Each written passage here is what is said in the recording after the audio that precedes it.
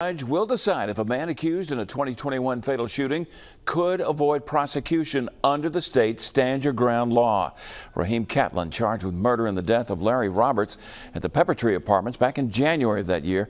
Now, his attorney argues Catlin found Roberts and others burglarizing his apartment.